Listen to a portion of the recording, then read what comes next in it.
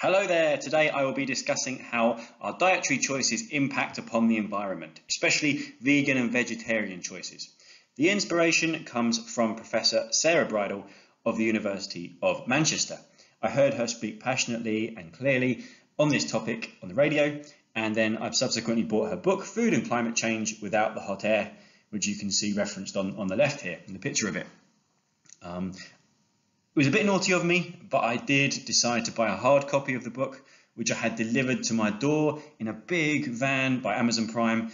But hopefully by spreading the word today and having some people listen to this, I will be able to offset some of that damage that I've done. Hopefully it will also help me to address some of my dietary decisions, thinking about some of the choices I make and perhaps improving those decisions. And I would like to thank Sarah for allowing me to use her content and her graphics in order to make some of these points today. Right, before we go further, it's probably worth noting and making clear that meat and animal product consumption is generally speaking worse for the environment than plant-based food. 2 or 3% of the global population is 100% vegan or vegetarian, although those figures are quite difficult to come by. And about 2/3 of vegan and vegetarians are probably women. There's also a growing trend towards being a flexitarian or a casual vegetarian or a semi-vegetarian, whereby you might reduce your meat consumption. So a question that springs to mind is, why do people choose a vegetarian or a vegan diet? Well, the top 2 reasons highlighted in blue here, and these do relate to people who are 100% vegan or vegetarian, are 1, to protect the climate, and 2, for animal welfare reasons. Now, the other reasons here are probably going to relate more to the flexitarian people, might link to health, particularly avoiding red meat, perhaps to some extent, also about cost, because of course dairy and meat products are going to be quite expensive, and also religious reasons and many other reasons that people will have. The focus here then is on the link between our food and the environment, protection of it, and climate change links. In short, our food emissions are far too high due to our food choices and the production processes that go on. The graph shows, on the left here, that average global emissions for food of about 6 kilograms of CO2 per day, per person. That, of course, will vary quite a lot depending on which country people live in and how wealthy they are, and also vary from individual to individual based on their food choices. Sarah Bridle suggests that halving our emissions to about 3 kilograms of CO2 per day would be a suitable and achievable target. But it does occur to me, though, that actually it's the richer people in the world who should bear the brunt of this responsibility. It is difficult to ask many of our world's poorer people to make significant changes. Not everybody has got significant freedom in making dietary choices. Perhaps therefore I'm committing myself to some changes in terms of the amount of meat I eat and the amount of dairy products that I consume. Let's try and contextualize this figure of 6 kilograms per person per day, which is our average food consumption. And that's shown here on the right. And let's compare it to what's shown on the left.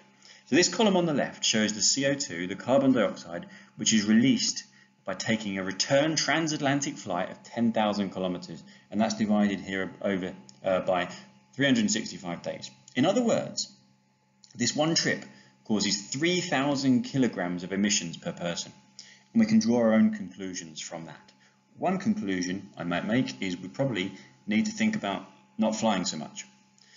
There are those schemes, of course, designed to offset such emissions, and how taxes and charges and things should be used to lower emissions is an interesting topic, and one which I'll touch on later in this video. But back to diets. Different diets, of course, cause different levels of climate impact. Food is responsible for about 1/3 of all human-induced anthropogenic climate change. This is because fossil fuel consumption and diet are very closely linked. Vegetarians, on average, typically cause 40% fewer emissions due to their diet compared to a typical omnivore diet. Vegans, the figure is even better. About 50% of an omnivore diet. Right, let's talk ham sandwich versus cheese sandwich.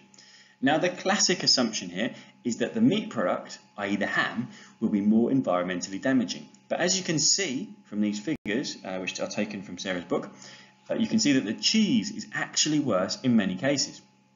These figures assume 80 grams of bread, 2 teaspoons of butter, and 50 grams of ham or cheese. The cheese and ham toasty figures are, as far as we're concerned for this video, here for general interest. Sarah talks about this in more detail in her book. Let's address the cheese first. Cows, or other common alternatives like sheep, goats, buffalo, produce lots of methane, which is a very powerful greenhouse gas. 10 kilograms of milk is needed to make 1 kilogram of cheese. As far as the ham is concerned, pigs do produce greenhouse gases, and actually that's mostly where their poo and their wee is stored up in a big slurry pit waiting to be spread on the fields later. And doing that means it can't rot down using oxygen, and therefore methane is created, which is bad. So what about alternatives to cheese and ham? Well, as we can see just underneath here, these numbers, especially for cheese, take up a large chunk of our 3 kilograms of CO2 per day target. Switching cheese to, say, a nut butter typically reduces emissions by 5 times. And an environmentally friendly version here to ham is going to be corn. It's also worth noting that working out the emissions of, say, a slice of ham actually is quite complex. Linked to this, if we use all of the pig, it's much more environmentally friendly. If we use byproducts efficiently, then the environmental cost is minimized. For example, a byproduct of ham is going to be pig's blood, which is used in black pudding. Right, most of our milk comes from cows. We've touched on this already, but essentially cows have 4 stomach compartments. The first is called the rumen. Here, bacteria produce methane in a process called enteric fermentation. Other animals that do this are sheep, goats, deer, moose, giraffes. They're all called ruminants. Milk is easier to work out in terms of climate impact. Basically, Sarah explains in her book that dairy milk causes about double the climate impact than plant milk does. When we talk about plant milk, we mean oat milk, almond milk, coconut milk, rice milk, and so on. No one plant milk is much better or worse than any other plant milk in terms of environmental impact, except when we start to dig down into the production methods, the packaging and the transportation distance and type and so on. So we're going to do some milk testing and rating now. There isn't much of a rigorous scientific approach here, a bit more fun than that. But I have had a go at some rating, some testing, and ultimately ranking some of these milks. I've looked at prices, as you can see in this table. I've thought about the distance travelled, but to be fair, this actually essentially becomes a score based on how well the packaging gives me this information. I haven't dug too deep, so it may or may not be unfair. I've also then looked at taste in tea over the last few days, and the scores are on here. And then I will also be doing tasting these milks on their own, just in a wine glass. And this hopefully will produce a winner if I can get the maths correct. So we'll start off with this first column. So the oat milk, we're referring to cost in Tesco's and per litre, and there is the range of prices in Tesco at the top, then the one that I've bought, and then the rating. So it is between £1 and £2.14 for oat milk in Tesco, and the one we bought was £1.50, which I gave that a score of 2 out of 5. In terms of distance travelled, there was very little information here. We did get some information on this oat milk package about the carbon footprint, which is here, and it gives a source there as being a carbon cloud for that information, as being 0.35 kilograms of CO2 per kilogram of oat milk. So I gave that some credit for having that information. And then the tea taste is pretty creamy, the tea, very acceptable as what I'm used to as a cow milk substitute. So this is the oat milk on its own.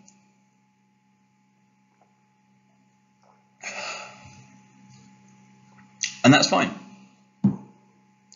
I think I prefer cow milk, but that's okay. Let's go for a score of 4 there. Not particularly well drawn. Okay, 4 for that one then. Now, moving on to almond milk. There's the range of prices again at the top for the cost in Tesco. This is £1.80, so slightly more expensive. The information I got from this packet was that these almonds were grown in the Mediterranean. Rain-fed almonds, suggesting a lack of irrigation required. We've also got plant-based packaging being emphasised on the carton itself. So I gave this a score of 4 out of 5. As far as the tea goes, now this may become unfair because I don't particularly, I guess, like the taste of almonds. It does taste like almonds as far as the tea was concerned, so I gave this 2 out of 5. So here we go again. Put some in my wine glass.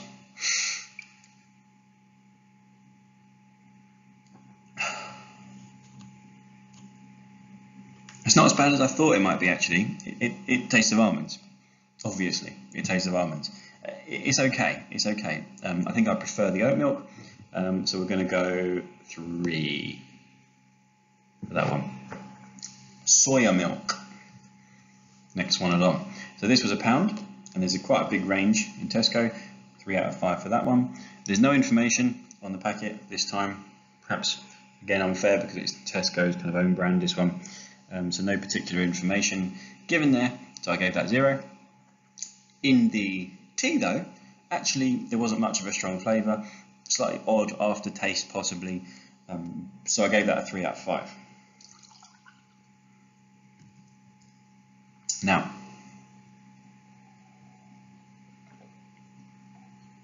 it smells quite distinctive, and that's okay. Yeah, I'm going to go the same as oat milk. I think I'm going to give that a 4. Okay. Right, hemp. I'm slightly worried about hemp because I did not enjoy the tea. Right, hemp, 2 out of 5 for the cost. That was £1.50. It's from Devon in the UK, so that is really well signposted on their carton where it came from, which is great. Tasting tea, no, I just thought that is not nice at all. That is a really weird flavour. Didn't enjoy it. I might have over poured there because I'm already worried about how this is going to taste.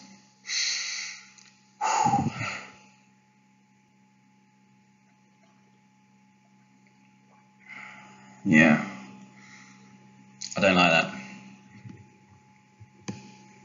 1, again, it's just not that great. It's got an aftertaste and it's not pleasant. It's not pleasant. I'm not going to be buying that again. Oh dear. Right. So cow's milk then, it's difficult to judge cow's milk, isn't it? Because I've grown up with cow's milk. I'm preconditioned to think that is milk. That's the milk I've always drunk. So it's got top score in terms of price because it is the cheapest by a significant distance. The carton just says British Farms, so I thought, yeah, okay, that's okay. It's certainly not been flown anywhere, probably. So 4 out of 5. I've given it 5 out of 5 for tasting tea because that is, well, that's the benchmark. Cow's milk is the benchmark.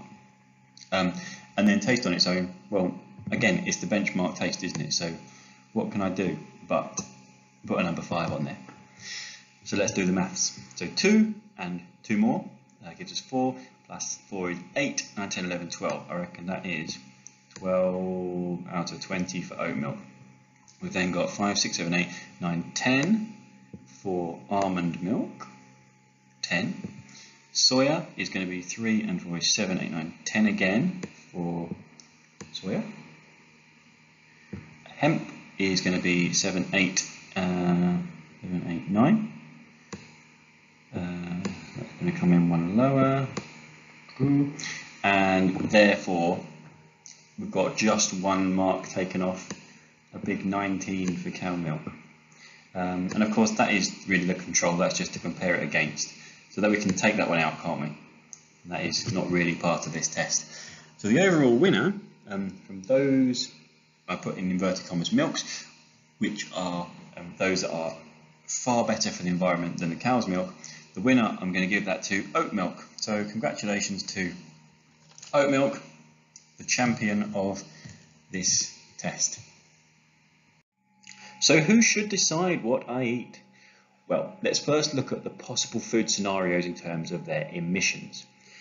As you can see on the left-hand side here, we've got 3 scenarios. I won't go through the details, but if you do want to look at this more closely, then do pause here for a closer look and go through some of the breakdowns. The key ideas are that meat, closely followed by dairy, will push up your food emissions significantly. Secondly, air-flown perishable food like strawberries and raspberries are going to create loads and loads of emissions. So how and who is going to influence the food choices that we make? Well, first and foremost, of course, perhaps, we all need to take individual responsibility for understanding the food that we put inside our bodies. Children may not have complete control over their diet whilst they grow, but they should inform themselves so as to make good decisions in the future. Watching this video and reading Sarah's book and doing our own research is all part of this. I'm certainly not suggesting any person can't have a cheese sandwich, can't have a steak dinner, or can't go to KFC, but I am suggesting that you should try to understand the processes involved in producing this food as much as you can. Should food producers, should governments help us to make good decisions? Well, this is quite a complex area, and of course, some companies and even some governments can sometimes give imperfect advice. That said, they have a significant role to play in aiding positive change. They can improve food labelling so that, for example, I want to know if my fruit has come into the country on a boat or if it's come on an aeroplane. That way I can make an informed choice about whether I want it or not. Then, of course, there's taxation, which can influence decision making. In 2016, the UK government announced a sugar tax on very sugary drinks, which came into force in 2018, by which time some drinks producers had reduced sugar so as to avoid that tax. This is the reason why some diet drinks are cheaper. This also works with plastic. In 2014, the UK government imposed a plastic bag charge, which led to an 80% reduction in plastic bag use. These schemes do work. But some people think that government can interfere too much, and that's possibly true. A meat tax has been suggested, but this would be pretty unpopular with many people, certainly initially. Sarah suggests that governments have got a role to play in nudging us into the right direction. A further word, though, at this point on the responsibility that companies have in educating and guiding us. I bought this beer here from the Bridle company. In truth, I bought it mostly because actually it was on offer in Morrison's and I quite like it.